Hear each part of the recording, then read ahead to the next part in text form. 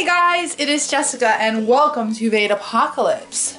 It is Something Yummy Sunday. It is VEDApocalypse day number 26. It's my last Sunday with you guys cooking for you. And guess what, Mrs. Neidermeyer? I got a pasta machine. This is my Mercado Atlas pasta machine. I am not actually making spaghetti or linguine. If I was, I would be using this fancy schmancy handy dandy attachment.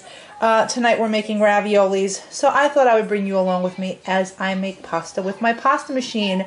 You jealous, Mrs. Neidermeyer? Woo-woo. So this is the recipe for the pasta. You need 6 to 6.5 cups of all-purpose flour, 6 eggs, 3/4 cup of water, and 2 teaspoons of olive oil. But since I am limited for space, I've cut the recipe in half. There's the directions down there as well. So I'll show you how I do it. I've already made some. This is why this is so dirty. This is why my hands are just so beautiful right now. So like I said, I've done this in, I'm making a half batch right now because I already have a bowl of dough in the refrigerator. This is a half cup, so I have to do this 6 times.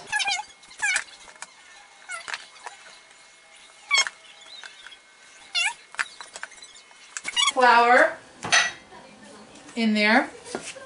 And what you want to do with your fingers is you kind of want to make a hole in the bottom of it, as you see what I'm doing with my hands here. You want to make a hole because this is where your eggs and your oil and your little bit of water are going to go. Move this right over here.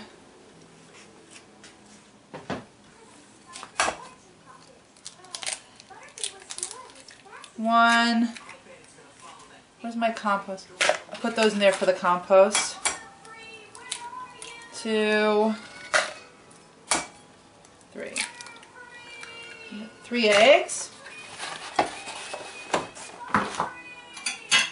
And since I'm cutting it in half, I only need 1 teaspoon. I'm using extra virgin olive oil. There we go.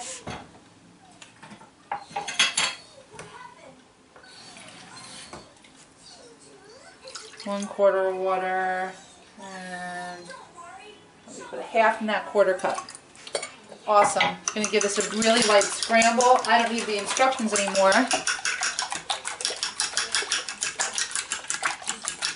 Beat them very lightly. All right, I'm going to bring my flour back. I'm going to add this to the center of the well that I have. And slowly, I am going to scrape the sides. I wish that you could see in here. I don't know how I'm going to do this. When I say I'm slowly going to add it in, I mean just a little bit at a time. And you're going to bring that into the center of the well. A little bit, mix it up a little bit, and you're just going to keep on going around and around and around until all the flour is incorporated. After a while it's going to get real sticky, so you're going to want to knead it with your hands.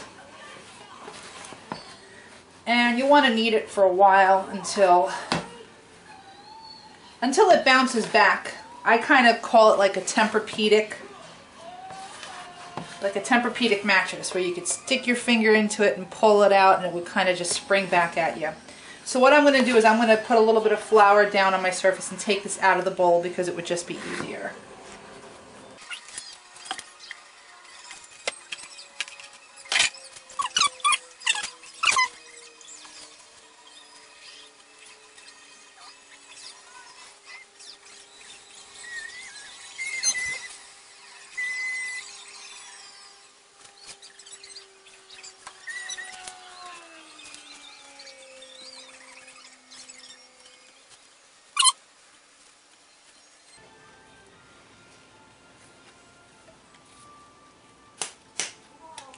It's not sticking to my hands anymore, as you can see.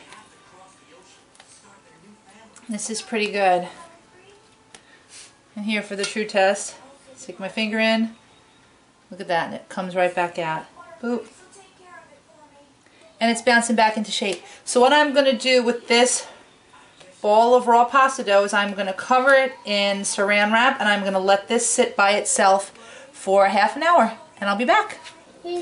Alright, so here's my ball of dough, and it's been sitting in the refrigerator for about a half an hour. I have my cutting board here, and I got some more flour. And it feels really good, feels nice and firm. I'm going to cut this into 4 pieces. So we'll give it a nice chop in half, and another chop in half. Alright, so here it is. I'm just going to set the rest of these pieces over here. Yeah. You're going to help me in just a minute, okay? Let me just do this one piece to show everybody. That's great. Alright, so I'm going to take a little bit of flour here, put it on my cutting board just because I don't feel like getting it all over my table. And we are going to flatten this guy out, because he's getting ready to go into the pasta machine. Whoa, those are great. That's a great toothbrush. This is our dial over here. We're going to start off at number 1, and we're going to kind of work our way. I pass it through number 1 2 or 3 times, and then I work my way down to 2, then 3, then 4. And as you can see, the numbers are getting closer and closer together. That means the thinner and thinner and thinner it is. Can you see that moving as I turn it? So we start at the widest, which is number 1.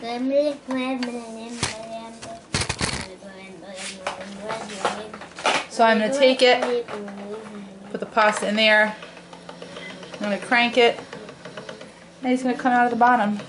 Right over here, can you see? Oh, Mrs. Neidermeyer, don't be so jealous.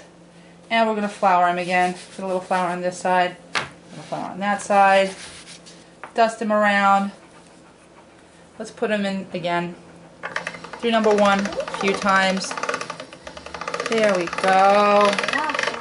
Let's do another one here.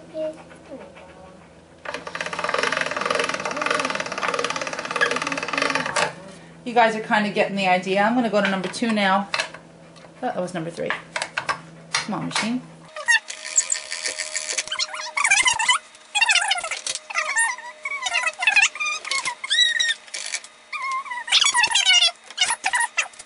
This is a nice big sheet of pasta, nice and thin and pretty.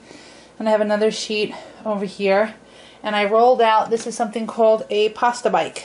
And it rolls out your pasta for you. I mean, it lays your guide down for you, and it also crimps. So I have my ravioli mixture. And I'll come back after I'm done making all my raviolis. I was making ravioli, but I know my son's not going to want ravioli, so I decided to save a little bit of the pasta and just make him some spaghetti.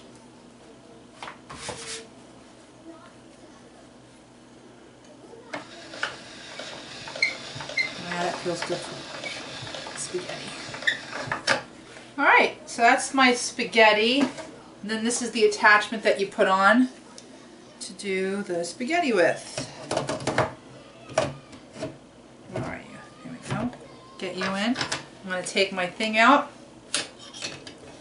put it into my spaghetti spot.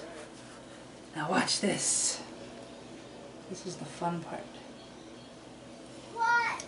Here comes the spaghetti.